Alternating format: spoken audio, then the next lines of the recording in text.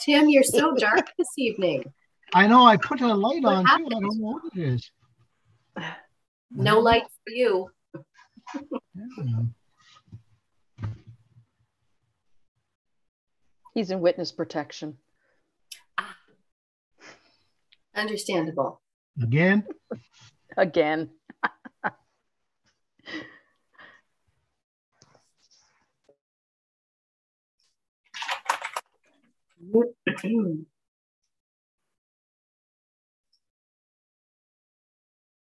That's a good sign, Eric.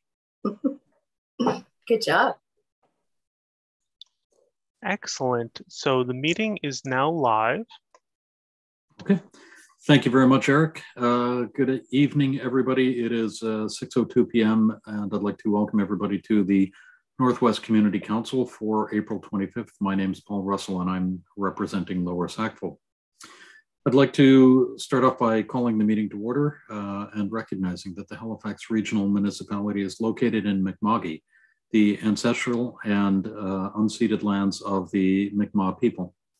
The municipality acknowledges the peace and friendship treaties signed in this territory and recognizes that we are all treaty people. And as is standard with these virtual meetings, I'd like to start off by going around the table of councillors and just making sure that our audio and video are working. And so District 1, I guess it is, Councillor Daigle Gammon. Good evening.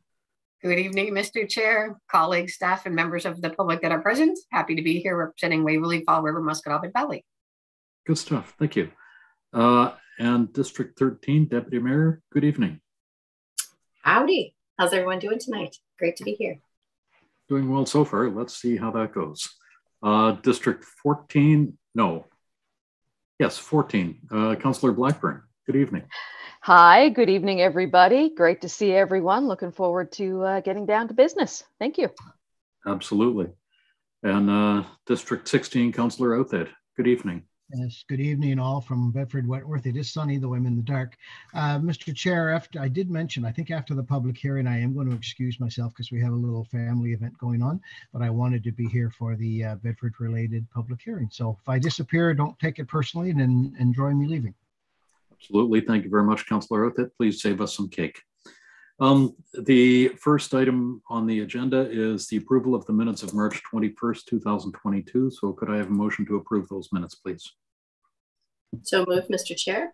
Thank you, Deputy Mayor. Seconded by Councillor Outhead. Thank you very much. Any errors or omissions? Seeing none, all in favor of the minutes of March 22nd, please signify by saying aye. Aye. Aye. All opposed, say nay. Great, thank you. The next item is the approval of the order of business and approval of additions and deletions. Over to the clerk. Do we have any changes this evening?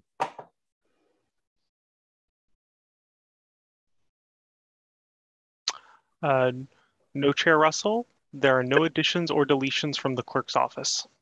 Okay, thank you. Can I have a motion to approve the order of business? So moved. Thank you, Councillor Daigle Gammon. And seconder? Second. Seconded by Councillor Blackburn. Thank you very much. Are there any changes from committee? Not seeing any. All in favor of the order of business as presented, please signify by saying aye. Aye. Aye. All opposed, say nay. Great. Thank you very much. We have an order of business. Business arising out of the minutes? There is none. Call for declaration of conflicts of interest. Not seeing any. Motions of reconsideration, rescission, consideration of deferred matter, business, and notices of tabled matters, all are none. The next item is public hearings starting, says at 6 o'clock, it's 6:05 now, so we're almost there. This is item 10.1.1, case 23824 on the agenda, the amending development agreement and land use bylaw agreement for 123 and 185 Gary Martin Drive in Bedford. And thank you for joining us today for this virtual public hearing. The order of events for this public hearing will be, it will start with a staff presentation, and then the applicant will have an opportunity to present, and we will finish with comments from the public hearing speakers list. As a reminder to those watching from home, the deadline to register as a speaker for this hearing was 2 p.m. today, Monday, April 25th. There are no registered speakers for this public hearing. So first off, over to the clerk, was any correspondence received for this item? No correspondence was received for item 10.11. Thank you very much, Eric. And now can we please have the staff presentation? Melissa, I believe. There we are. Good evening. Good evening. Oh, I just need somebody to allow me to share my screen.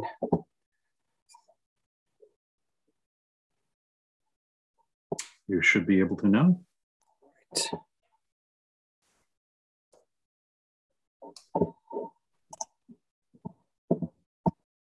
And we can see your presentation. The floor is yours. Perfect. Thank you. Good evening, Mr. Chair and Community Council members. My name is Melissa Evis, and I'll be presenting case 23824, which is an amending development agreement and an amendment to the land use bylaw for Bedford for properties at 123 and 185 Gary Martin Drive. So the applicant is Harvey Architecture on behalf of the property owners, Northwood Care, Bedford. As I mentioned, the location is 123 and 185 Gary Martin Drive, and the proposal is to amend an existing agreement to allow a pedway to connect these two existing buildings. The general site location is shown on the left in red. The site is south of Sandy Lake and on the west side of the Bicentennial Highway. The boundaries, the site boundaries are shown in the right, also in red. To the north is the BMO Center. To the west is a mix of uses, including some industrial, commercial, and institutional uses. To the south is vacant land, and across Gary Martin is a low-rise residential community. To the east is another low-rise residential community and the Charles P. Allen High School. This is a view of the subject site looking north. The structure with the white roof is the 123 Gary Martin Drive, which is the Ivany Northwood Care Facility. And the other, as indicated in the photo there, is the apartment building.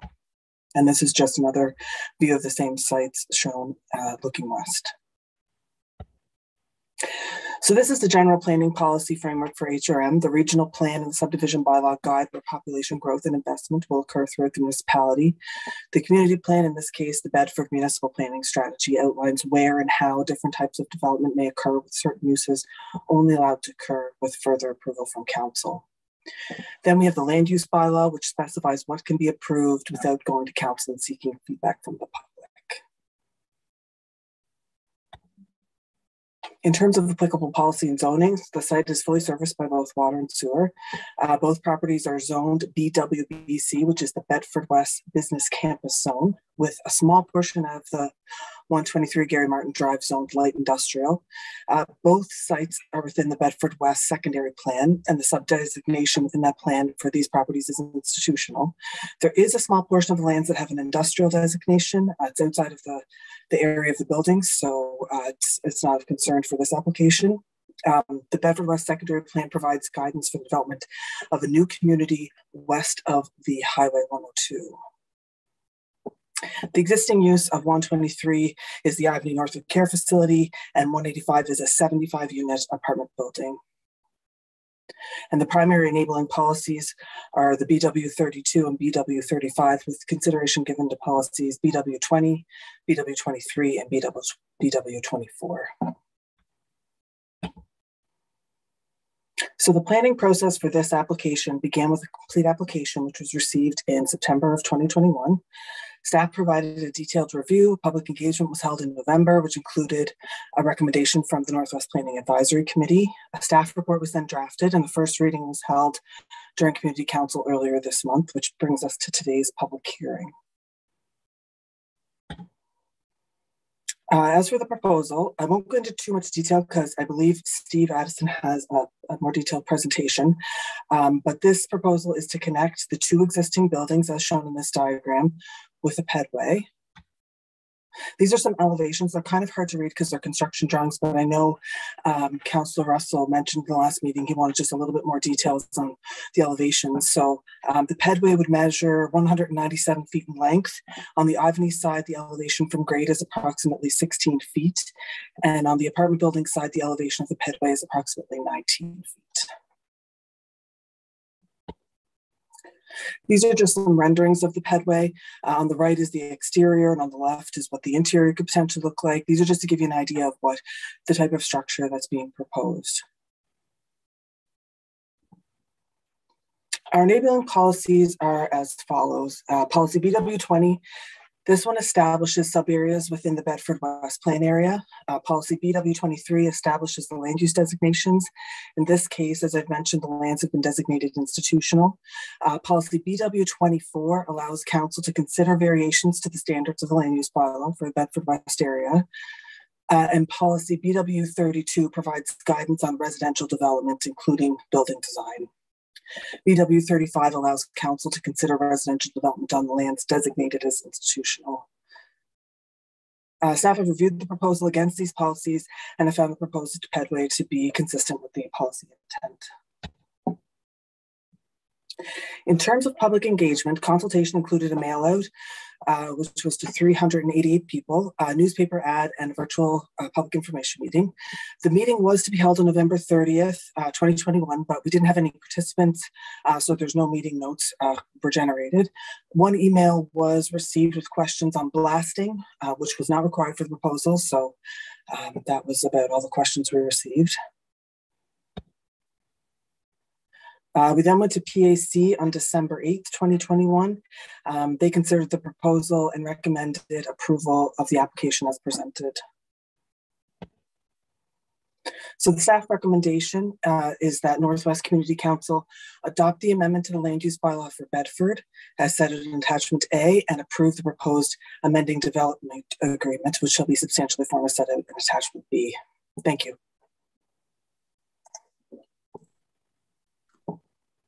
Thank you very much, Melissa. We can still see your screen. Thank you. There we go. Awesome. So I'm going to open up the floor to councillors. Do we have any questions of clarification for Melissa? If you would like to ask any questions, please indicate that in the chat.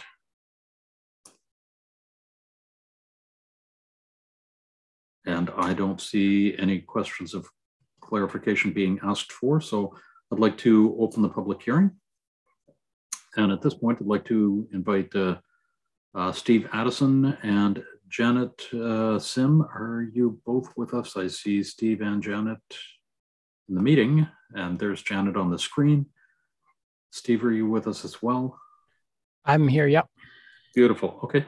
You have 10 minutes to make a presentation. Go ahead, the floor is yours.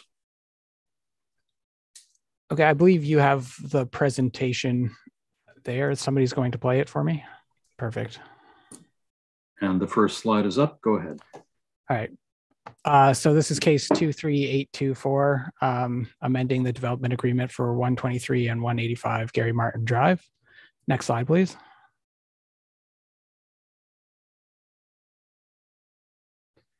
Melissa went over most of this in her presentation, but I'll give a brief project overview here. The objective of the proposed amendment is to permit the construction of a pedway connecting the existing buildings located on the above mentioned properties. The interconnection of the existing facilities, the 173 unit multi-unit residential building and adjacent 155 bed long-term facility.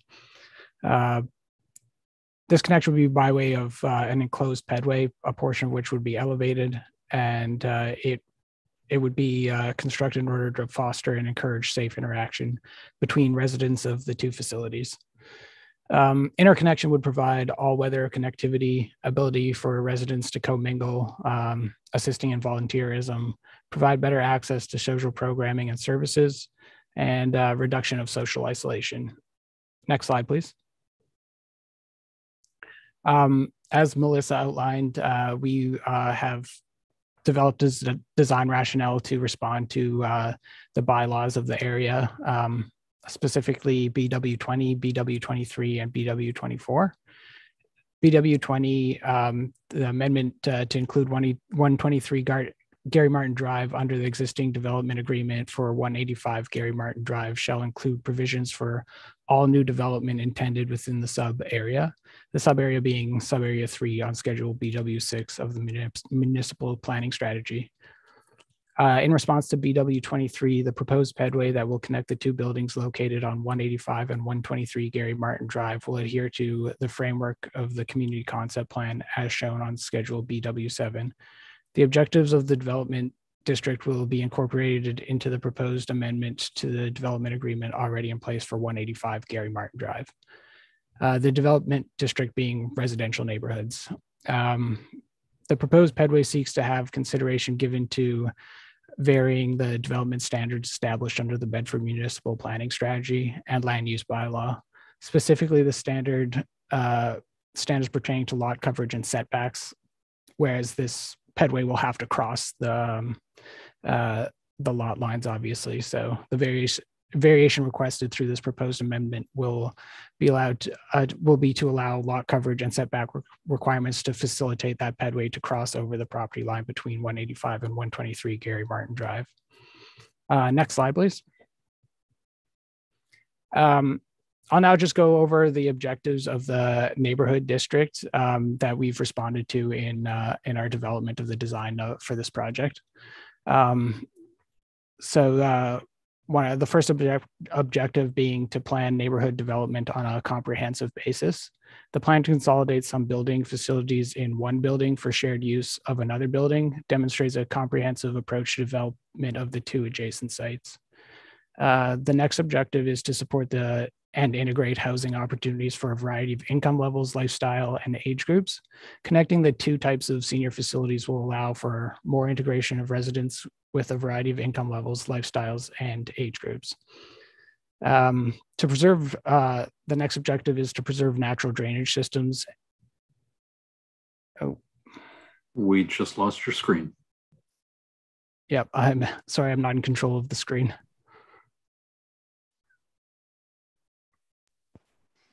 My apologies, Chair. That was on our end. We're getting it back up just this second.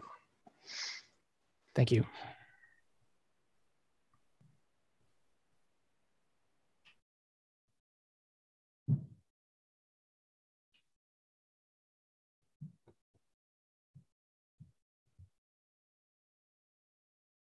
And I have paused the timer just while we're waiting for the screen to come back up.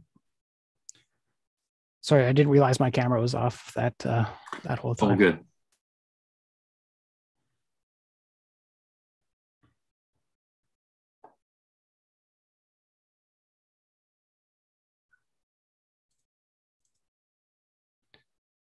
Here we are. Thank you. Go ahead. Perfect. Yeah, I think we left off on objective to preserve natural drainage systems and areas of unique sensitive terrain and vegetation, and to encourage development designed to suit the natural terrain and reduce negative impacts on the natural environment. In response to this objective, the majority of the proposed pedway structure will be elevated above the ground, allowing for uninterrupted landscape and open space below. The structure of the elevated portion of the pedway will require only one concrete foundation and steel pier to support it, therefore touching the landscape relatively lightly. The next objective is to encourage innovative design within clearly defined performance criterion. The innovative design of the pedway has been developed on the performance criteria of safety, weather protection, and efficient consolidation of building facilities and services. Next slide, please. Continuing with the objectives, the next one is to provide attractive, comfortable, and convenient routes for pedestrians and cyclists that connect with the community trail system, local commercial and community facilities, and public transit stops. The proposed pedway will provide attractive, comfortable, and convenient routes for the pedestrians to pass between the two buildings and allow for connection to shared facilities. With many residents having mobility issues and compromised immune systems, the pedway will provide a crucial means of independent movement critical to physical and mental health. A resting alcove has been incorporated into the design of the pedway.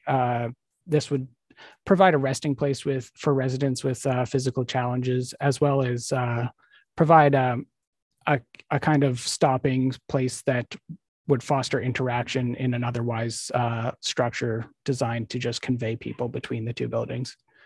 There was a previous rendering that we saw of that alcove. We can go back if you wanted to see that. If you want to go just back to slide 4, if that's possible. Yes, so the bottom left-hand corner is that alcove there. And you can go back to slide 5 now, thank you. The next objective is to foster individual neighborhood identities with attractive streetscapes and distinctive architectural landscape themes. The pedway will offer a distinctive architectural element that will contribute to the identity of the site within the neighborhood fabric. Planned landscape schemes surrounding the proposed pedway will foster a cohesive connection and identity of place between the two buildings. Next slide, please. The last two objectives are to provide an effective integration with established neighborhoods and to provide for adequate buffers from abutting commercial industrial developments. The proposed pedway and surrounding landscape design that you can see in the image to the right there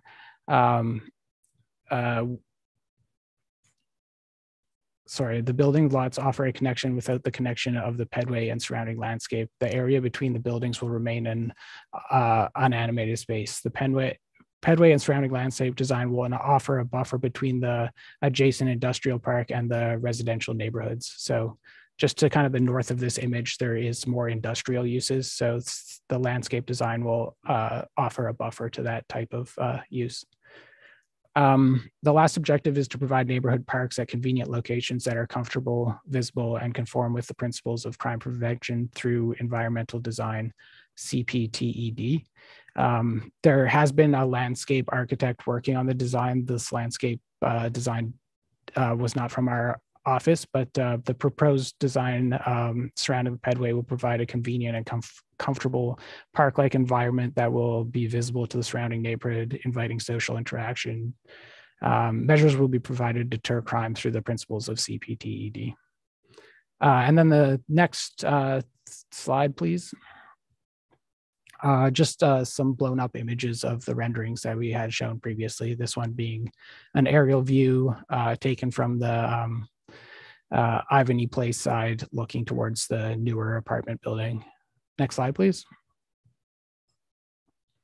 This bed is just showing the landscape that can continue underneath the elevated portion of the pedway. Next slide. Again, that internal alcove that's been created in the pedway to provide a resting area as well as kind of a seating area. Next slide. And finally, the landscape design that incorporates some aspects of an amphitheater ramp, as well as some outdoor patio space and planting. And that is all for my presentation. Janet is on the call as well, and I'll offer her the opportunity to make any comments she wishes. Thank you. Thank you. Thank you for that. I think you did a great job, Steve. For us, it's about attaching a long-term care facility to an affordable seniors housing. Each building was designed to complement one another. In the affordable seniors housing, we have a community center at the base. In the long-term care facility, we have great room. We have OT, physio, so not duplicating any of those services, but being able to share it and doing that in a safe way, as Steve had mentioned, with that enclosed pedway.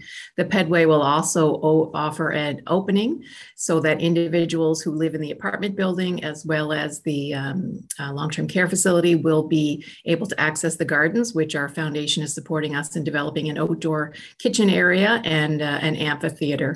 Our goal is to create a community within a community so that people feel like they own a piece of the world and they still belong, not just to the Northwood community, because we also welcome our surrounding community. It's such a critical asset, and it's a model that has served us well in Halifax for over 50 years. So we're trying to replicate that in Bedford with a different type of culture. This one is, instead of an urban setting, this is certainly has more green space and community gardens, all those types of things that we believe are unique to this campus.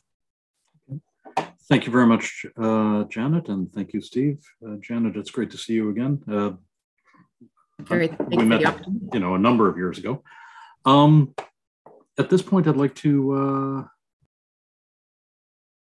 let me see now. Normally, any member of the public who has registered with the clerk's office on this matter would be given 5 minutes to address the topic. However, there were no speakers that were registered to this public hearing.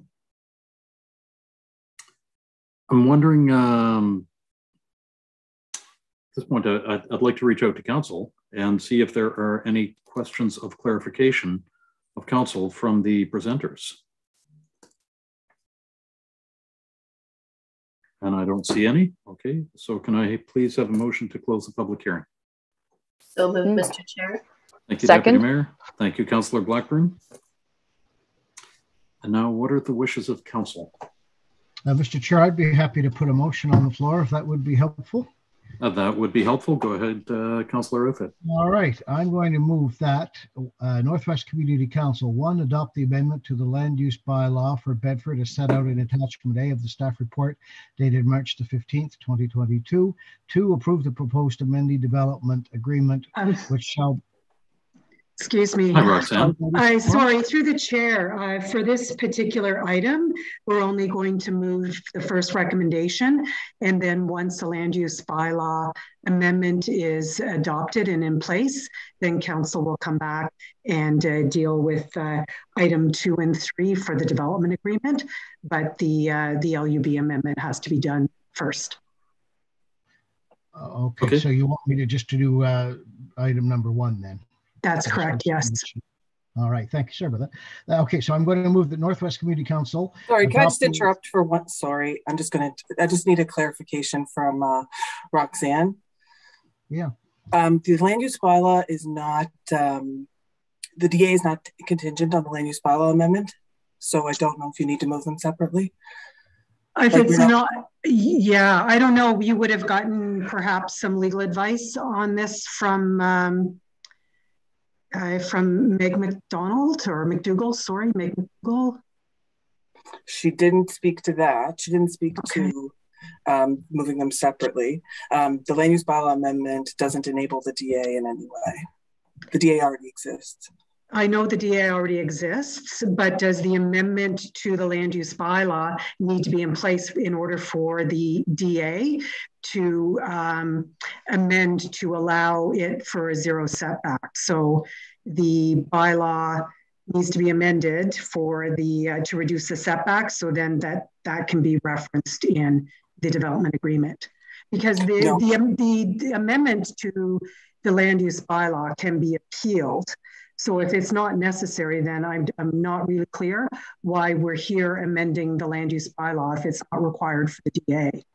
So the land use bylaw applies to 123 and the DA only applies to 185. Okay. So they're 2 separate properties, 2 separate, like one has a DA and one has a zone, and they're not. Okay, super. All right, understand that now. So go ahead with 2 and 3. That wasn't completely clear to me, but thanks for that clarification.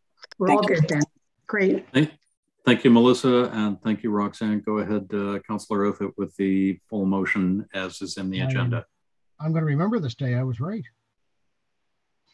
I'm not. I'm going to move that Northwest Community Council 1 adopt the amendment to the land use bylaw for Bedford as set out in attachment A of the staff report dated March 15th, 2022.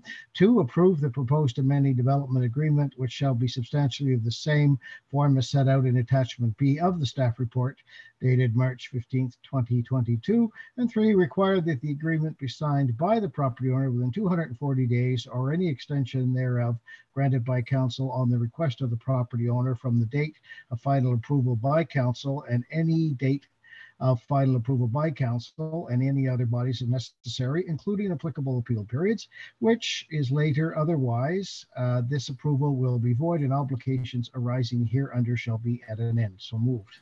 Thank you, Councillor Outfit. Thank you, Deputy Mayor. Go ahead, Councillor Outfit. And listen, I'm glad actually that we had that discussion, so we get this done right, so we didn't have to come back and do it again. So thank you, Solicitor and Melissa, for clarifying this. I'm very happy to bring this forward. As I mentioned, I was around when the first sod was turned for this campus many years ago, and I knew Gary Martin well, and I know his family, and I think he'd be very pleased to see something of this quality and this value on this street that was named after him. And of course, as Janet said, this overall complex has been so integrated with the community, be it with community gardens, be it with Christmas tree lightings, be it with gyms that are available to people in the community and whatnot. It's just been a wonderful experience that I've been so pleased to be a part of in a very small way. But so I'm very happy to bring this forward. I think this is a great way. I've been in these buildings, and having them connected for folks, I think it's just a wonderful thing. And I really can't think of anything else to say other than I love your support on this, and this is a good thing and a good day. Thank you very much, Councillor Outfit. I don't see any further requests for comment or a question. Are we ready for the question? Question. The question's been called. All in favor of the motion, please signify by saying aye. Aye. Aye. All opposed say nay. Great, thank you very much. That passes. The next item on the agenda is variance appeal hearings, and there are none. Next, we have correspondence. Over to the clerk. Do we have any correspondence? And you are muted, Eric. No correspondence was received for this meeting. Okay, thank you very much. And petitions? No petitions were received for this meeting. Okay, thank you very much. And I don't see any petitions from council. And we don't have any presentations. There are no information items brought forward. So the next item on the agenda is 12.1.1, the 2022 District Boundary Review. This is a presentation by Liam McSween, and there's Liam. So for today's Northwest Community Council meeting, one speaker signed up by the deadline. As a reminder to those watching from home, the deadline to register as a speaker for this hearing was 2 p.m. today, Monday, April 25th. Liam, I believe you have a presentation for us this evening. Thank you very much, Mr. Chair. I do. I was having some difficulty sharing it on Zoom, so I'm going to ask the clerk there to bring it up. And I believe Ian's going to actually start us off here. Thank you very much. And we can see the presentation now. Go ahead. Good evening, everyone. Thank you. I want to provide a sincere thank you for having Liam and I here today at your community council meeting to discuss the district boundary review. This process has been adopted by executive committee as a way to engage with the public on phase 1 of the Halifax Regional Municipalities District Boundary Review. We have prepared a presentation for you today that speaks specifically to phase 1. And again, I do want to say thank you for having us on your agenda today. Next slide, please.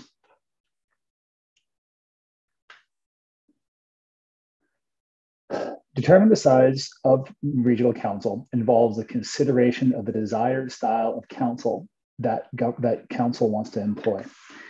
This includes a determination on the effective and efficient number of councillors representing Halifax Regional Council. The style of government is a question which should be decided by council through adequate public consultation and look at the expectations of its residents. The size of council and its governance structure is a matter which can then be determined by regional council in an informed debate. Phase 1, which we are here to discuss today, will require council to consider the desired number of polling districts within the HRM. This process goes into the Nova Scotia Utility and Review Board. They have indicated that this process of phase 1 should consider effective political management, effective representation, as well as accountability. For the 2022 review, Regional Council has designated an Executive Standing Committee to undertake the review. The role of Executive Standing Committee for Phase 1 specifically is advising on the strengths, challenges, and opportunities of the existing governance model for Regional Council, provide direction and confirmation on the public engagement activities, as well as required information for evaluation for Regional Council, participate in the public engagement sessions when required, receive what we heard report recommendations on phase 1 of the public engagement, and provide feedback prior to formal submission for Regional Council. And finally, provide a recommendation based on the public consultation to Regional Council on the recommended number of polling districts on or before June 14th, 2022. And that's what brings us here today. Liam will go over the phase 1 review very, very quickly. I just want to make sure that we're providing what we're here to actually discuss. Next slide, please. As most of you are aware, phase 2 of this review is happening as well. Phase 1 looks at the specific number of districts around in the Halifax Regional Municipality, whereas phase 2 will look at specifically the distribution and borders of those districts. On February 8th, 2022, Halifax Regional Council approved Administrative Order 2022001, creating the first district boundary resident review panel. This panel is responsible for making recommendations on adjusting boundaries for the submission to the NSCLERB. This process is in flight and is occurring as we speak, but phase 1 is happening first and will be happening to influence and provide direction for phase 2. The conversation today is specific to phase 1, and we will be looking at returning on phase 2, looking at the actual boundaries. I'll now pass it over to Liam McSween, who will go over some of the aspects of the review. Thank you very much, Ian. And next slide, please. So the aspects of the review focus on matters that are within the jurisdiction of the Nova Scotia Utility and Review Board under the current legislative framework. So the district boundary application to the Nova Scotia Utility and Review Board should reflect existing legislation and not assume any future amendments. The public engagement process for phase 1 of the district boundary review should focus on changes with respect to the size of council and the governance structure permitted under the current legislative framework.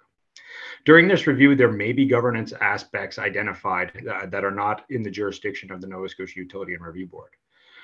The NSUIRB does not have the jurisdiction to amend legislation that rests with the provincial legislature of Nova Scotia, and this includes amendments to the HRM Charter, the Municipal Elections Act, and the Municipal Government Acts. So things that have been identified in the past, such as voter eligibility and councillor nomination requirements, have come up along with things like designated seats and lowering the age of voting. Those are all things that have been talked about before and have been brought up during various governance reviews and public engagement. So the only one that council has really taken any action on, in this case has taken defined action on, is with respect to including permanent residents on the list of electors and allowing permanent residents to run as candidates in municipal elections. A formal request for legislative amendments to the Municipal Elections Act was approved by a motion of council on December 2nd, 2014. At this time, the province had indicated it viewed the ability to vote as inseparable from the ability to nominate candidates and run in elections. The question of permanent resident voting was considered at various stages, and an administrative review of the elections process took place from February to May of 2019. Although there were several discussions, the Municipal Elections Review Advisory Committee did not recommend amendments to the Municipal Elections Act or to allow permanent residents to vote and nominate and run. The committee pointed out that it would require significant revisions to other sections of the Municipal Elections Act at this time to allow permanent residents to vote, nominate, and run. So it's still with the province at this time. We fully intend, as part of this public engagement activity, both for phases 1 and 2, that we're going to hear from the public on some of these items that are outside of the scope or the current legislative framework of the district boundary review. We have a plan to document all of those matters as they come up and provide council with an action plan or a report or a path forward for some of these items that may require legislative amendments in the future. Next slide, please. So just a little bit of background on council. Halifax Regional Council serves as the decision-making body for the Halifax Regional Municipality. The council is comprised of 16 councillors who represent 16 electoral districts and 1 mayor who's elected at large, and is governed by the HRM Charter. Sections 8 and 9 of the HRM Charter established the minimum requirements for the size of council and representation for each polling district. Section 8 reads, the municipality is governed by a council consisting of at least 3 members, and 1 councillor shall be elected for each polling district in the municipality. Similar for the election of mayor, the mayor shall be elected at large, and every person eligible to vote for a councillor is eligible to vote for mayor. And since 2012, the Halifax Regional Municipality has been comprised of 16 electoral districts represented by 16 councillors and a mayor. Next slide, please. This slide shows a overview of the current governance structure. So you can see Halifax Regional Council there at the top. There are 4 community council and 6 community councils. We're at one of them tonight, and 6 standing committees, which feed recommendations up to community council. Administrative Order 48, respecting the creation of community councils, has delegated certain authorities to community council in accordance with sections 30 and 31 of the HRM Charter. And this includes the ability to hear variance appeals and site plan appeals, approve development agreements and amendments to development agreements where applicable municipal planning strategy provides for it, and amend land use bylaw if the amendment carries out the intent of the municipal planning strategy. The HRM Charter gives council, community council, the discretion on how it conducts its affairs, including granting council the authority to establish community councils, standing committees, and advisory committees, and assign certain duties to them. So the HRM Charter gives council that discretion. Sorry. Section 21 of the HRM Charter gives council the ability to create standing committees and special advisory committees. In 2012, Halifax Regional Council created a standing committee system and a reporting structure for each of its associated advisory committees. The standing committee structure was adopted out of several governance reviews dating back to the amalgamation of the former municipal units of Dartmouth, Bedford, Halifax, and Halifax County in 1996.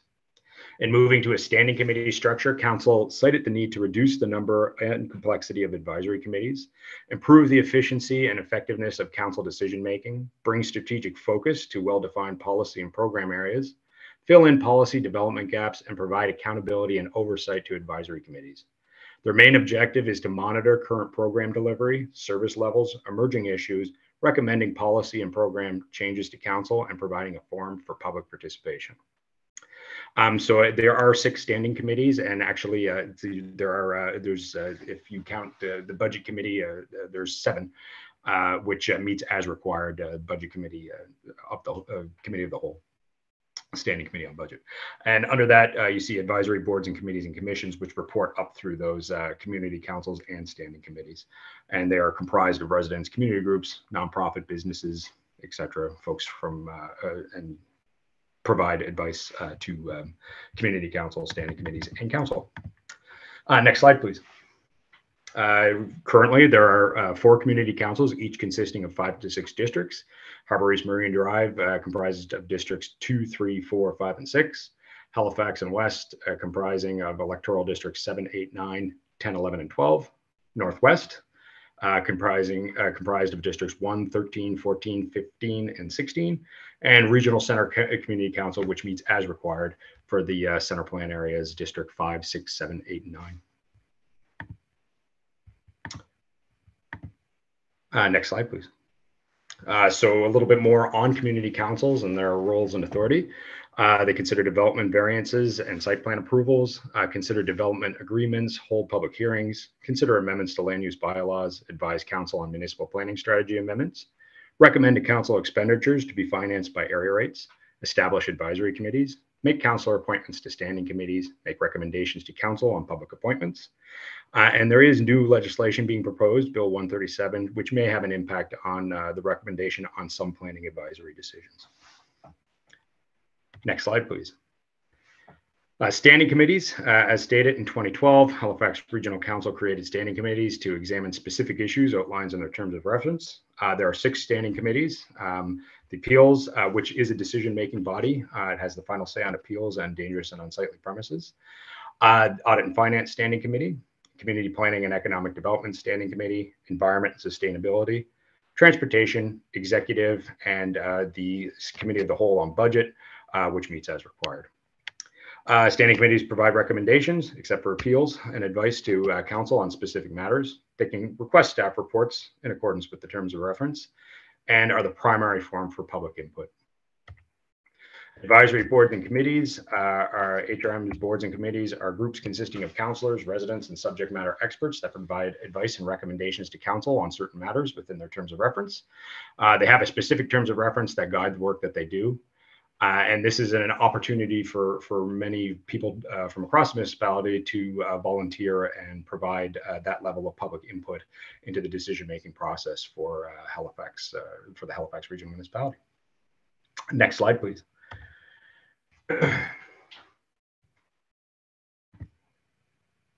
And next slide, please. There we go. So with respect to population growth, population growth will influence the boundary review process, both for phase one and phase two, now and in future years. Increases in population do not happen equally across the HRM.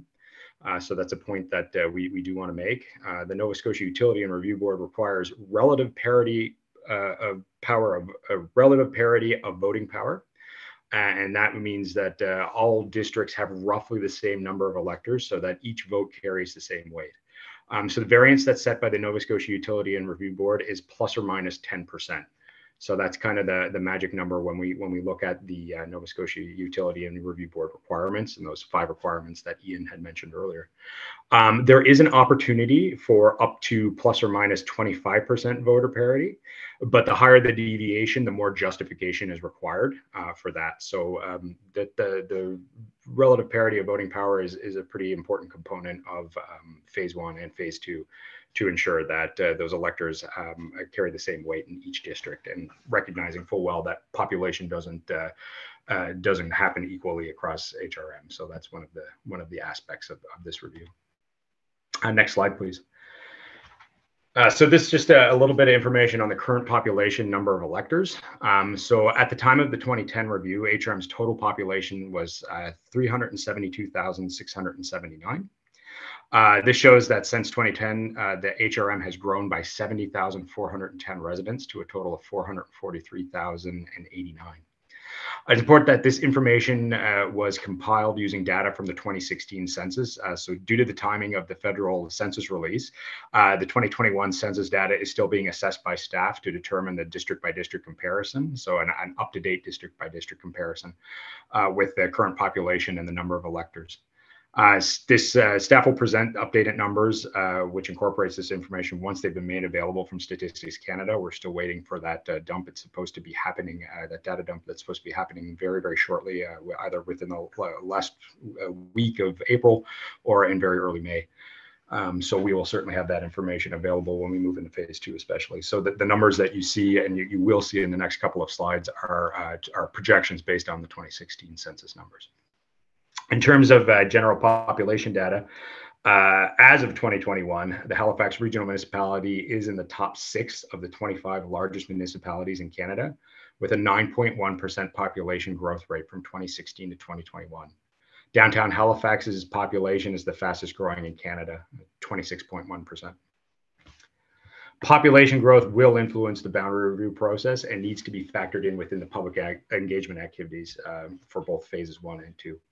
And members of the public must clearly understand that the number of residents and electors in each district to provide an informed opinion on how effectively they're being represented, and if changes to the size of council should be considered. Next slide, please. So this slide gives you a breakdown of the number of electors and population in each electoral district. So you've got your electoral district, the population, the current number of electors, and the projected number of electors by 2024.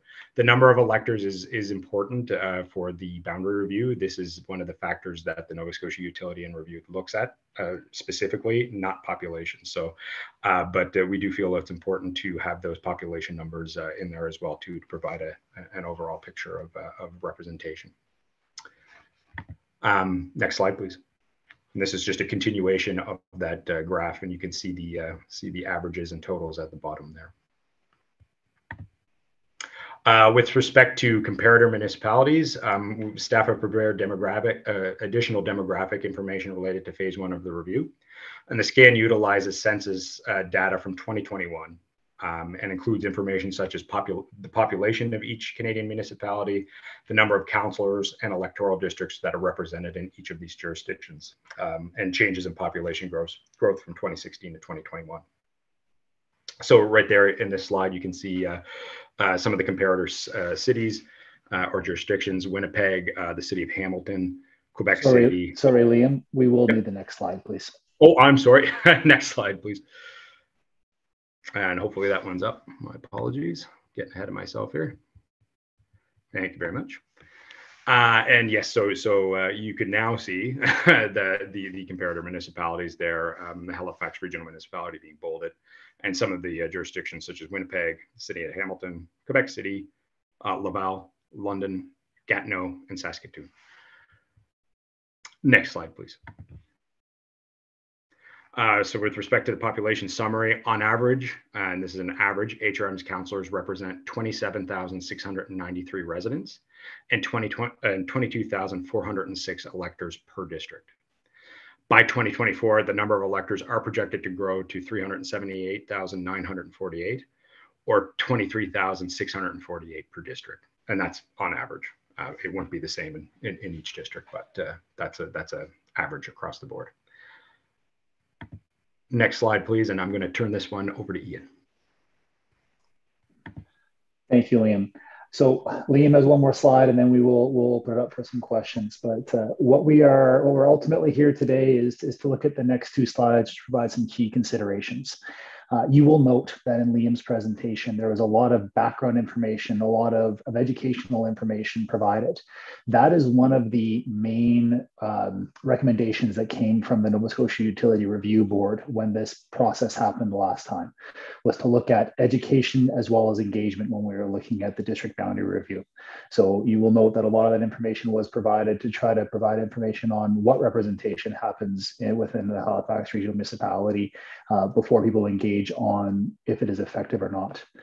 What we are looking through in phase one, and Liam will go over some of the further and upcoming and ongoing engagement opportunities for everyone, is looking at the current governance structure and looking at the accessibility of residents and the ability for councillors to make decisions.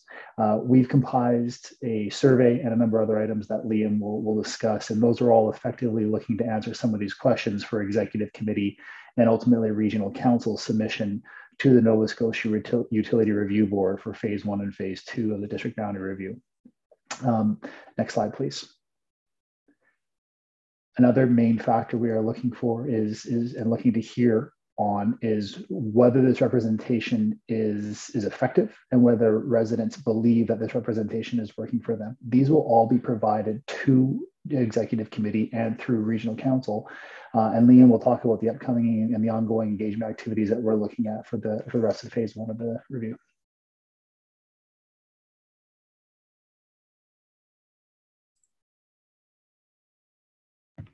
Excellent. Thank you very much. Next slide, please.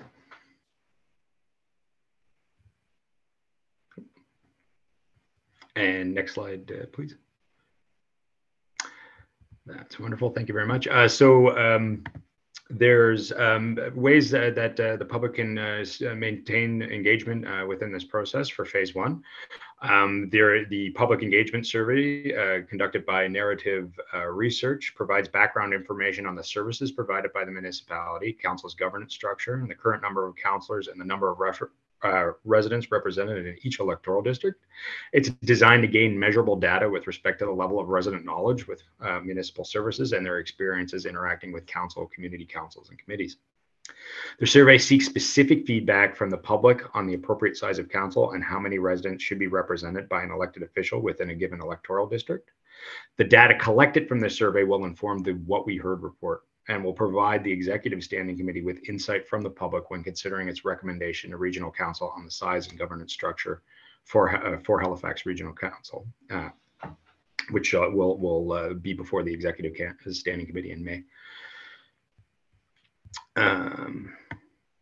This is being conducted by Narrative Research, who have specialized expertise in developing public engagement surveys and analyzing the data that is collected. The survey is running concurrently with these public participation meetings being hosted by HRM's Community Council. Secondly, there, of course, are the public participation meetings being hosted by Community Council. And these have been taking place over the month of April. It is important to note that members of the public are able to attend any meeting of Community Council, not just the one being held in their district. They're being held, there was one in-person meeting at Harbour East Marine Drive Community Council, with the rest being held virtually. And the information provided at these meetings will be recorded through meeting minutes and captured by the external public engagement specialists to be included in the What We Heard report. And that would be Narrative Research. There are, along with this, and some of you have, and I think all of you have been able to at least provide a time to provide an interview with Narrative Research. They're reaching out to counselors specifically to determine their perspective and experiences as members of Regional Council relative to the current size and governance of Halifax Regional Council. Members of the public are still able to correspond, as always, provide their written thoughts and opinions on phase 1 of the district boundary review. And that can be submitted through the municipal clerk's office. And the correspondence will be collected by emailing clerks@halifax.ca or sending our regular mail and processed by municipal clerk staff and brought forward to the Executive Standing Committee.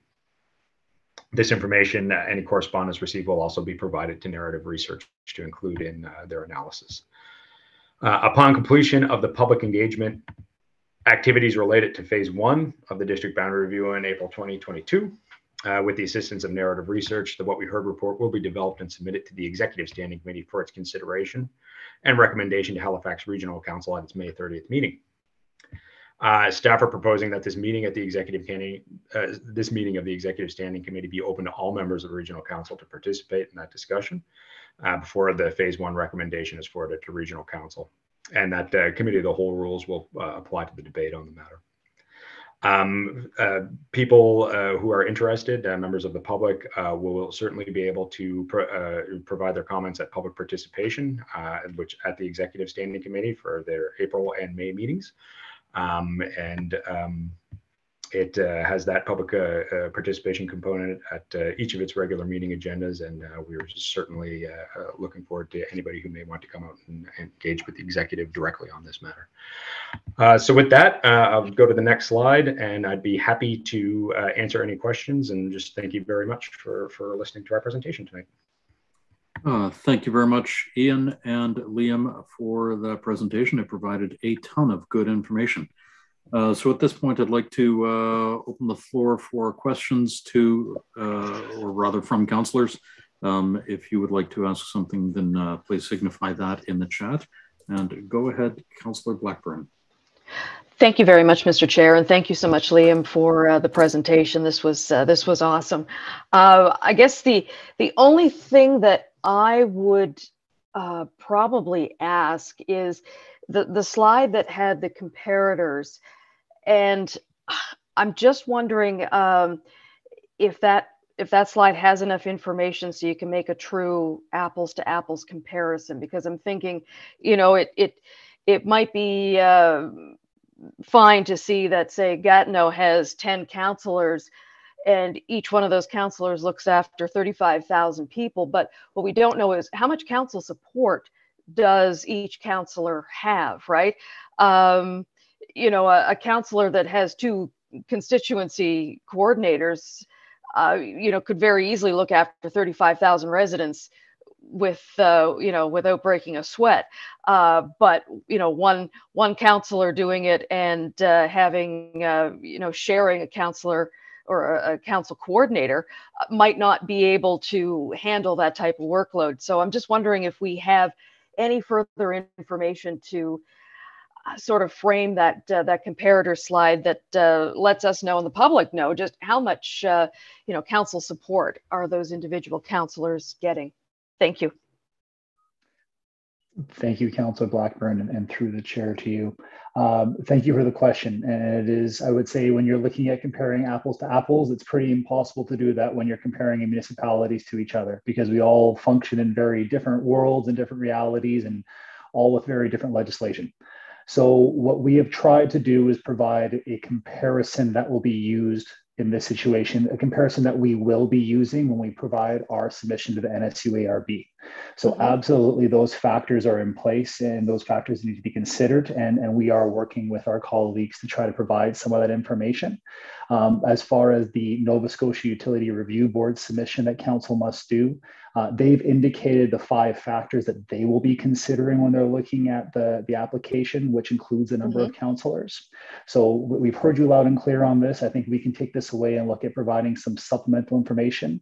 But I also did want to provide the context of what information is able to be considered by the NSUARB. And while it may not be applicable completely for the application, we don't want to lose the comments and don't want to lose the questions. So we will take that away. Beautiful. Thank you so much. Okay. Thank you, Ian. Go ahead, Deputy Mayor. Thank you, Mr. Chair. Thank you so much for this presentation. I want to echo what Councillor Blackburn said about the comparative. You know, I did chat with you earlier, Liam, about the Hamilton numbers and, you know, looking at how we can actually do apples to apples. Certainly, you know, the responsibility to set council support lies with council. So if council says, okay, UARB is only giving us 8 councillors, then obviously we're going to need to hire more people to support us. But at the same time, you know, the residents want to work with their councillor. That is the person who is there to represent them in local government. So, you know, I feel like we're sitting in a gray area here where while we talk about electoral representation, we have to recognize the elephant in the room, and we are servicing all residents, all visitors for that matter who come into our municipality, all businesses that are here if they don't get a vote, if they don't live here, but at the same time, we are here to serve them. So, you know, I just want to stress the fact that it really is kind of silly for the UARB to just look at parity because it is not a realistic data set to consider the true aspects of representation for our citizens. And on that note, Liam, I just want to point out that slide 5, I think, needs a rethink because the citizens, the residents, the people who come to regional council meetings and give public presentations or are there to speak through the public hearings, they absolutely have direct access. Unlike every other, you know, order of government, provincial and federal, citizens do have direct access. So I do think that that arrow needs to point up to the standing committees, but also to council as well, because, you know, council is local government. We're here on the ground and we're here to listen. So I just wanted to suggest that slide 5 just needs a rethink. The other thing that I want to point out is the Regional Center Community Council. Those, you know, those councillors for District 5, 6, 7, 8, 9, they have twice the amount of representation on community councils because not only are they sitting on Halifax and West or Dartmouth, they are also sitting on the regional center. And so that duplication and that sort of power of voice that we see with those downtown urban councillors, I think we need to kind of rethink how we're actually providing adequate and efficient voice to our rural councillors. So I just wanted to point that out. And yeah, I'm excited to see where this goes. I'm happy to have the conversations that I've been having from a public consultation perspective. Like people are interested in the survey, they're commenting, but you know, they still don't understand the role of the Utility and Review Board. So I think in our messaging, we need to strengthen the communications of what the role of the Utility and Review Board and why. People just don't know why is it up to the Utility and Review Board to determine how many councillors the residents of HRM actually have and what the districts look like and where the boundaries are and so on. Because, you know, technically we're only advising, right? We're just suggesting to the Utility and Review Board, and it's completely up to them. So I just wanted to stress that point. Thank you so much for this opportunity, and good job, guys. Thank you, Deputy Mayor. Go ahead, Ian. I wanted to reply to one of the comments, Deputy Mayor Lovelace, through the chair to yourself. Point taken and point agreed with on the role of the NSUARB. and appreciate that feedback, because I do think what we will look at doing is when we bring this phase 1 report to Executive Standing Committee in May, and as well, and primarily, we have been looking at trying to do a main focus on the UARB role specific to phase 2 as well. And I want to make note of that, and I want to thank you for those comments, and we will look at trying to apply that. So thank you for that. Thank you. And Councillor Daigle-Gammon. Thank you very much, Mr. Chair. Thank you, Ian. Thank you, Liam, for the presentation. It was really good. Similar to Councillor Blackburn, the slide on the comparatives, and this might be just for my own education and maybe for the communities, but I'm wondering about those comparatives and the rural nature, what we're comparing. I absolutely love District 1. But for me to go from one end of District 1 to another is usually a 3.5-hour car drive, and then whatever amount of time you need where you're at. And as our deputy mayor said, you know, the residents really want to be in the company of their councillor and have that direct relationship and that really good conversation. I think that's what good representation looks like and feels like, and it's how we should behave.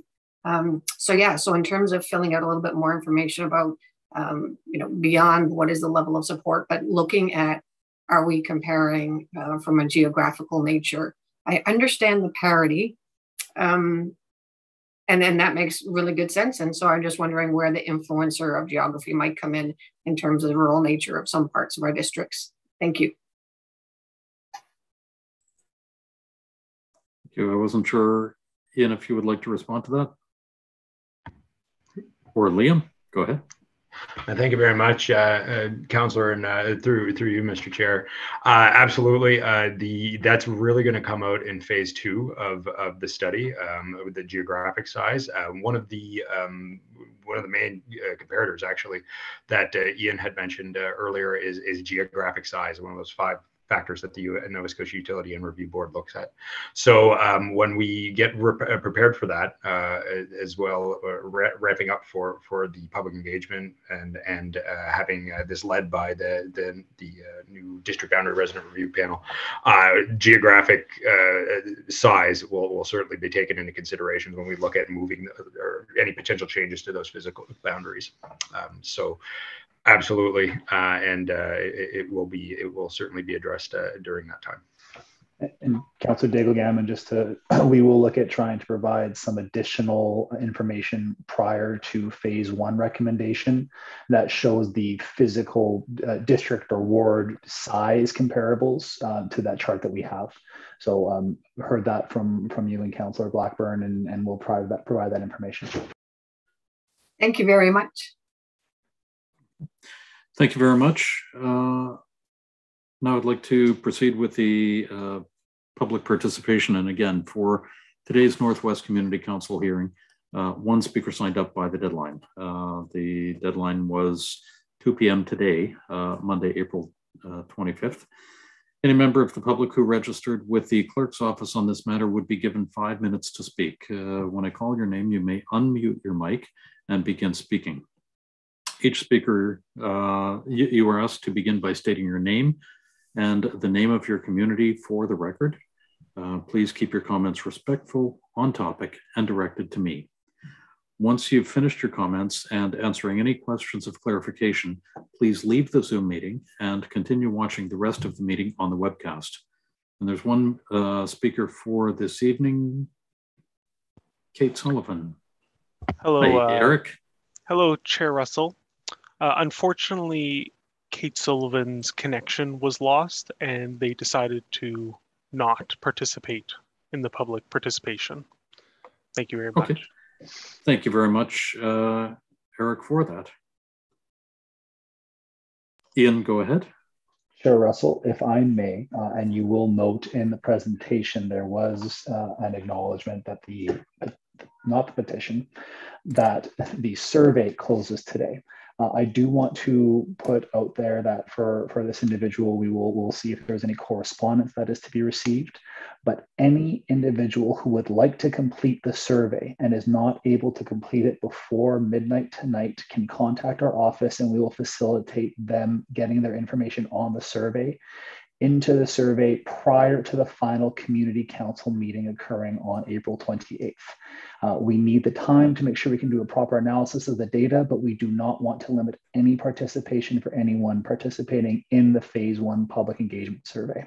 So I did want to very quickly take the opportunity to encourage anyone to reach out to our office if they are not able to, and to explain why the survey was being cut off a couple of days prior to the final community council date. Thank you, Ian. And is it correct that they can contact your office by emailing clerks@halifax.ca or by calling 902-490-4210? I'm seeing a thumbs up, so let's thank you very much. Let's move ahead with the meeting then. The next item on the agenda is item 13.1.2, commercial uses within Beaverbank, Hammonds Plains, and Upper Sackville Municipal Planning Strategy. Do we have a staff presentation? I see Carl Purvis. Good evening, Carl. Do you have a presentation for us this evening? Good evening, Mr. Chair. Yes, I do have one if you would care for one. We are seeing thumbs up. Go ahead.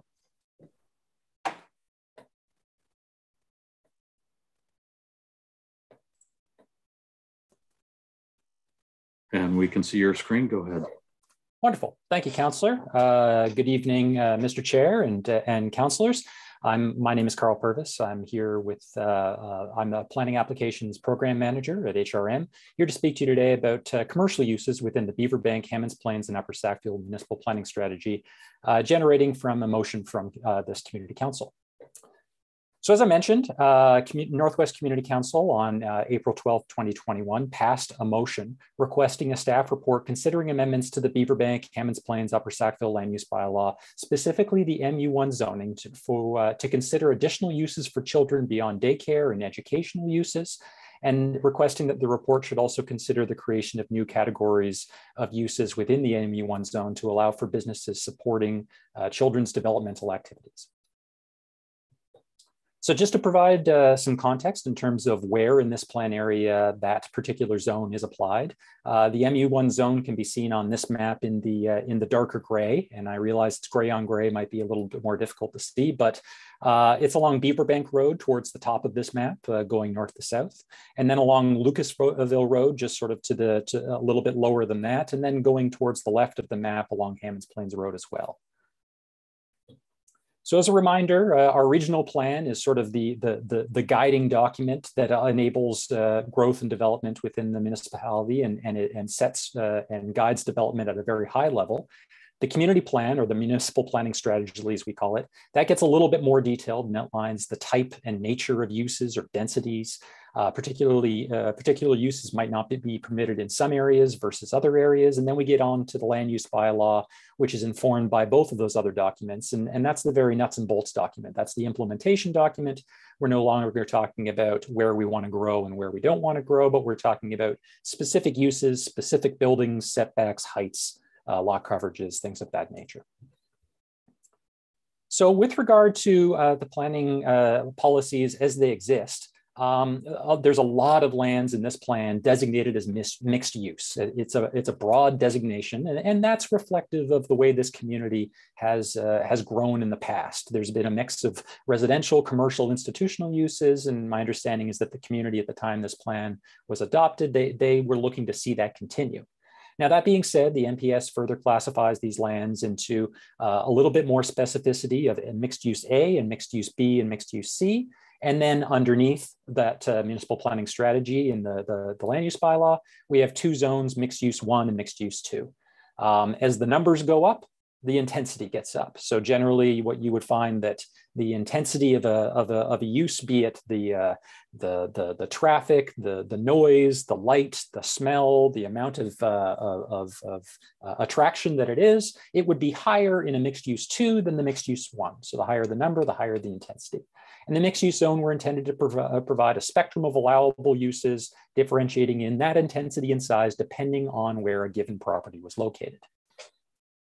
So in terms of age-specific uses, there's not a whole lot in the plan regarding uses that are meant for children, uses that are meant for seniors, uses that are meant for adults, and that's to some extent purposeful. The best practice of land use bylaws is to try to regulate the use instead of the user to ensure equity amongst residents. But in another way to put it is that often the impact is nil or negligible. So if we are regulating land use, and we're talking about regulating land use, we're talking about mitigating the impact of potential uses.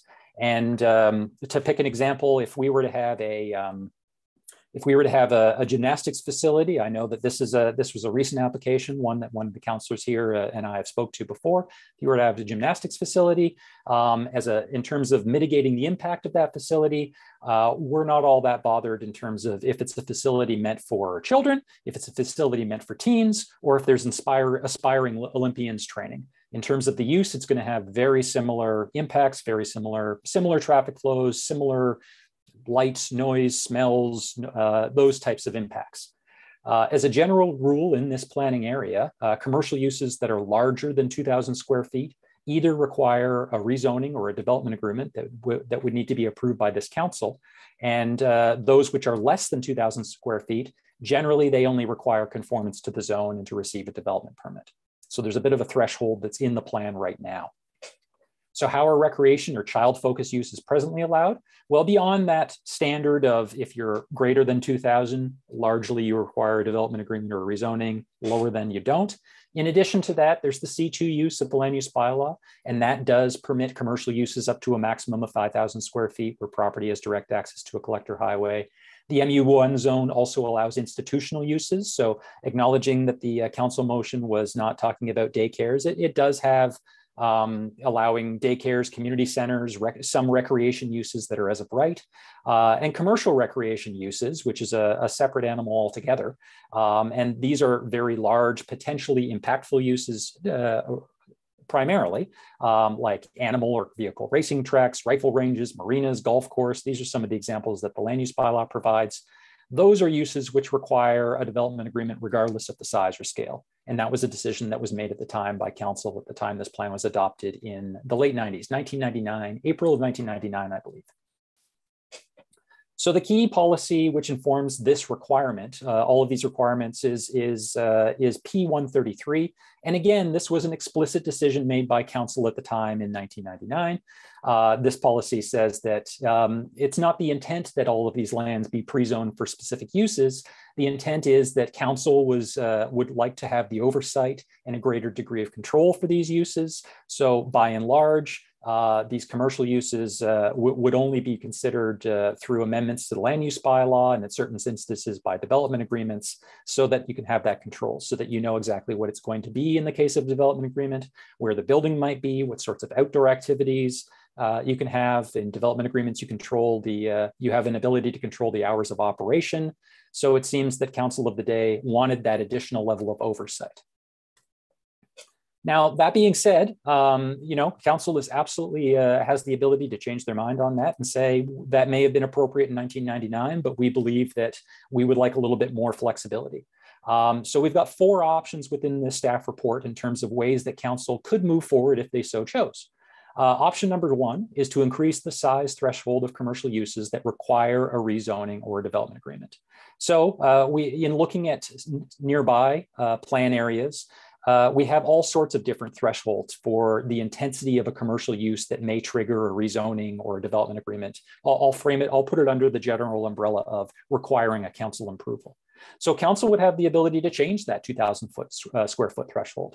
The range in other plan areas nearby, they differentiate between 1,500 square feet in one plan area all the way up to 10,000 square feet in another plan area.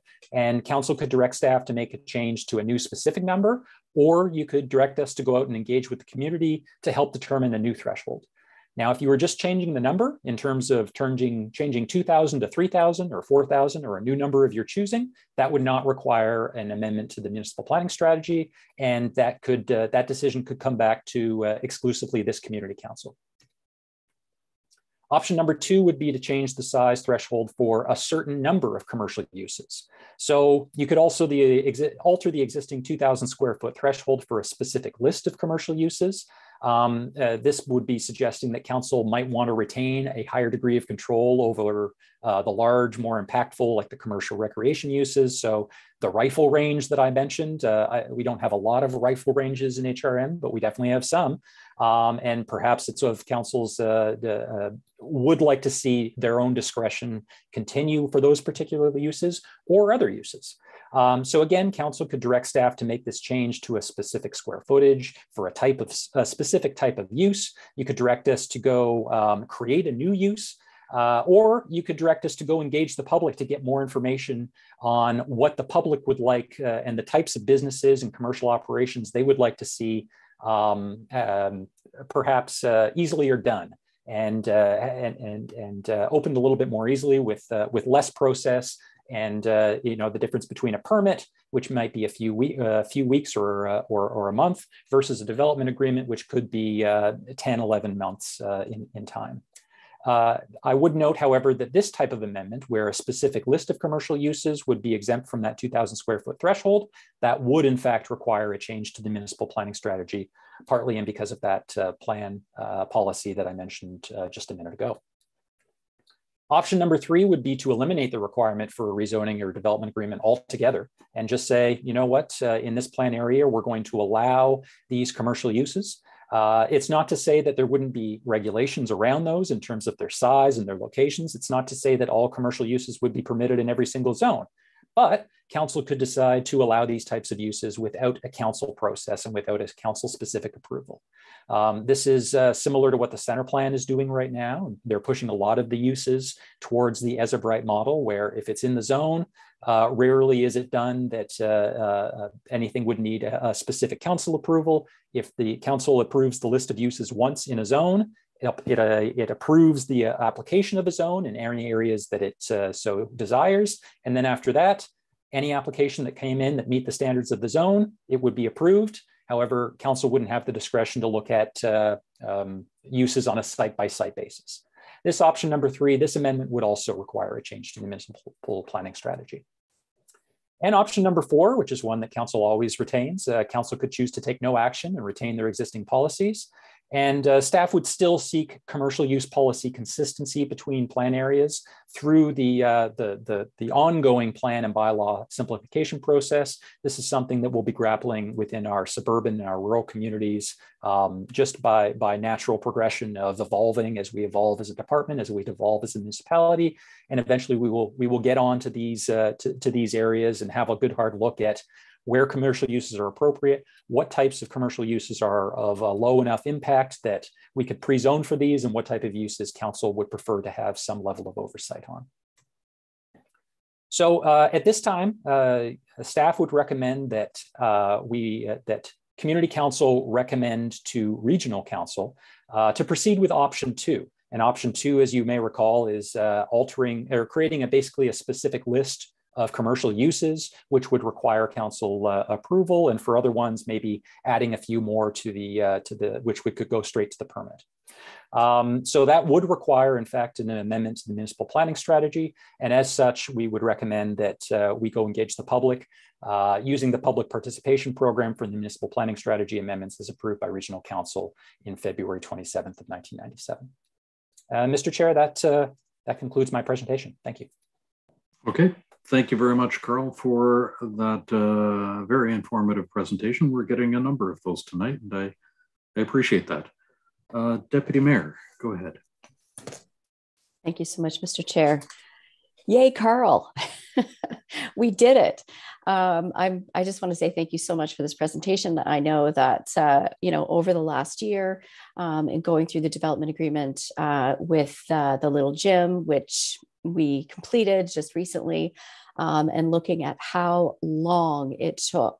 There is no fast tracking within the development agreement process. And so I don't know, I'm just wondering whether or not I just throw the motion on the floor or if anyone else had any questions for clarification, but I'm prepared to just throw the motion on the floor, Mr. Chair. You are the only person who has asked to speak, so go ahead. All right, then. I move that Northwest Community Council recommend that Halifax Regional Council 1 direct the Chief Administrative Officer to initiate a process to consider amendments to the Beaverbank, Hammonds Plains, and Upper Sackville Municipal Planning Strategy and Land Use Bylaw to proceed with option 2, as outlined within this staff report, to increase the size threshold of commercial use requiring a development agreement, and 2, follow the public participation program for municipal planning strategy amendments as approved by Regional Council on February 27th, 1997. Thank you very much, Deputy Mayor. Do we have a seconder? Second. Thank you, Councillor Blackburn. Go ahead, Deputy Mayor. Wonderful. Thank you, Councillor Blackburn. So, you know, when we look at that map that you first showed in your presentation, and by the way, I will say that I think having these presentations beforehand, before the meeting is helpful, and even having that up, Mr. Clerk, on the website for the public would be really helpful. If we can do that after the fact, that would be great. I do note that the map, of course, is in the report, but I do think that there are some pieces in your presentation that are really helpful. But when we look at that map, it's kind of like open season, because you've got whole subdivisions for the most part that are MU. And so you've got lots of home-based businesses, all kinds of activities, lots of traffic coming and going throughout those very busy and, in some cases, dense subdivisions. And yet at the same time, we have an opportunity where we've got a business who wants to open up in Hammonds Plains and has to wait, 12, 13, 14, or in some cases, more than that, 18 to 24 months before they go through the development agreement process or potentially rezoning or what have you. And what that does, I think, is for this area that's starved for jobs, where we're trying to get more employment locally and reduce that commuter traffic so you can live where you work. I think we're kind of spinning our wheels and actually doing ourselves a disservice when we don't open up opportunities, to create jobs where people can live or do live. And so, when I look at that map, I think about how, quite honestly, how much of our land base is actually open for business. But at the same time, we don't have really a community plan. And for Councillor Blackburn and I, we've got a massive area without a real plan. And I recognize, yes, this was updated in 1997, but boy, was that a different world, right? We were living in an extremely intense densification time right now, especially along the Hammonds Plains Road, and certainly for areas in Councillor Blackburn's district as well. And so, I'm thinking about, how do we actually figure out, that intensity of use when it's actually, quite frankly, based on perspectives, both perspectives of staff, perspectives of citizens who live there, perspectives of regional councillors. We don't really have a clear criteria in an MU zone. And so my motion from April 2021 clearly indicated that I was looking for the consideration of new categories, and that's not in the report. And I recognize that we don't have these categories, but yet at the same time we do. We opened the door for senior uses, right, for senior housing. But when we think about children's development and the importance of, thinking about commercial recreation outside of amusement parks, outside of, child developmental daycares, I do think that we have an opportunity to be a little bit more creative in how we think about this. But I would not want to see a 4,000 square foot production center in the middle of Highland Park, for example. That doesn't make a lot of sense. So, I think that there is a great opportunity here to listen to residents and see what it is that they want. But at the same time, I'm wondering about the timing of this and the regional plan review, and whether or not we actually have an opportunity to rethink this MU zone, similar to what we're doing in Upper Hammonds Plains, to be frank, where we know that we have conflict within the allowable uses right now, and we are desperately trying to find a way to mitigate those. And so I just want to, Carl, if you can speak a little bit to the timing of whether or not we should kind of put this on hold for a bit, wait for the regional plan review, and then reconsider some of those larger pieces of this, open for business zoning that we have in District 13 and 14. Thank you, Councillor. Through you, Mr. Chair, to the Councillor, yes, there's some similarities definitely between the process that we're ongoing within Upper Hammonds Plains and this one. The most obvious difference, of course, is that the Upper Hammonds Plains process that we're ongoing, the zone is very open and very permissive. And then here we are, we're saying, well, it might be a little too narrow, and we need to open it more. So in one case, we're closing doors, and in this case, perhaps we're opening them. And it's difficult to find that balance. It absolutely is.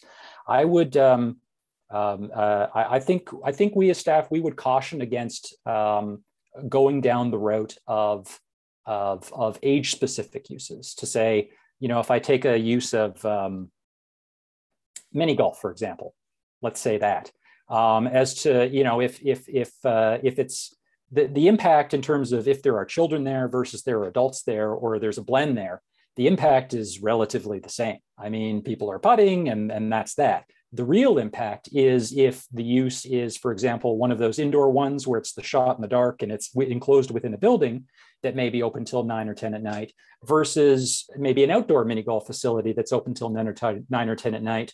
And maybe they have some music playing outside and speakers, and they've got the floodlights on and those types of uses. So I think that there is absolutely an opportunity to go in advance of the regional plan, or parallel with the regional plan, I might suggest, to have a look at these. We've got lots to do, and I'm remiss to say, sure, let's go ahead and do it. But that being said, I think that the where the regional plan is going to be at much higher level, we're down here in the nuts and bolts of implementation. So if there is a change desire by this community council, I would suggest moving forward with a motion today to directing us to do that, and that could be done. Okay, well, that's really helpful, because I think, if we're looking at option 2, which I think is the best option, quite frankly, folks, this is, we're looking to change the size. We're not necessarily increasing. We're not necessarily decreasing. We're actually just looking to change. And maybe that means that there's a starker difference between MU1 and MU2, for example. Is that something, if we're thinking about MU2, kind of a much larger area than the MU1. So I don't know. I guess I'm a fan of option 2. I appreciate the work that you've done on this, Carl.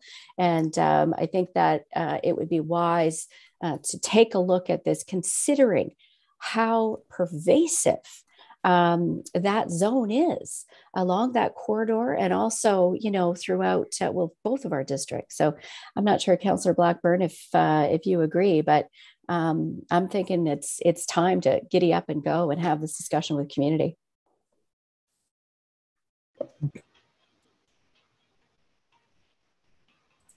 Thank you very much, Deputy Mayor. Go ahead, Councillor Blackburn, I think. No, I just wanted to just quickly weigh in and say, yeah, I mean, I'm certainly in favor of option 2 as well. I just want to throw it out there that I do believe there are some planning studies that are taking place right now for the Lucasville Road area, and just asking that you keep that in mind as the process moves forward. Thank you. Thank you very much, Councillor Blackburn. Go ahead, Deputy Mayor. Thank you. That is a really good point, Councillor Blackburn. Thank you for raising that, because as we look at the future phases, phase 3, phase 4, phase 5, and thinking about, that future development, and also potential extension of service boundary and all that kind of thing, I think this is actually a good opportunity for us right now to do this in concert with regional plan review. So thank you to staff. I'm also very impressed at how quick you came back with this report. So thanks very much. Appreciate it. We do have some pretty incredible staff. We do. We're lucky. Yep. I see no further speakers in the chat. So are we ready for the question? Question. The question has been called. All in favor of the motion, please signify by saying aye. Aye. Aye. All opposed say nay. Great, that motion passes. Just as a reminder, Councillor Outfit has had to leave the meeting.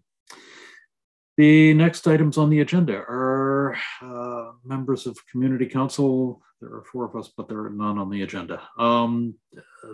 Then motions, and there is nothing there. There is no in-camera item. There are no added items. Notices of motion. And not seeing any. Next, we would have public participation. We would normally have that, but no speakers have signed up by the deadline. And as a reminder to those watching from home, in order to have signed up, the deadline was 2 p.m. today, April 25th. The date of the next meeting of Northwest Community Council is May 16th, 2022. And so could I have a motion to adjourn, please? So moved. Thank you very much, Councillor Daigle-Gammon. We stand adjourned.